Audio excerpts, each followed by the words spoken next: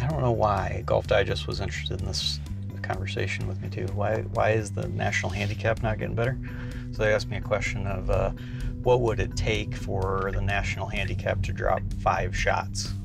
You know, what's the rate of like new golfers? Yeah, you've always got the new beginning and the dropout rate of the old, and those two are always going to balance each other out. But let's say the National Handicap's like 30 on average, which would probably be really good to make that 25. What would you do? If the National Handicap is 30, if I'm going to kind of blame instruction, then there's the assumption that a big percentage of those people are actually taking lessons in the first place. You got it. That's really my answer. It has nothing to do with instruction.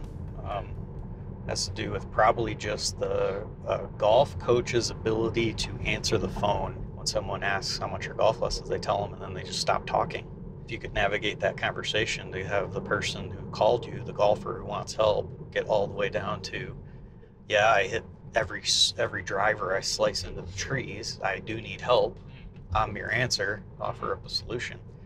You'd have more people taking more golf lessons. We see so many people who call frustrated and want to play better, have a poor experience on the phone without a lot of education on just how to do that. I've yet to see anyone start at golf and know how to answer the phone, because you just don't get that skill anywhere. And talk about when you're training your teachers, it's obviously not just the instruction side of it, it's also, I hate to say it, but a little bit of the sales side of it, which is really just saying, Sure. Someone's coming to you with an issue, how do you kind of take them through Exactly. sort of these questions that are... How do you take a struggling golfer who wants your help and actually convert them into coming in?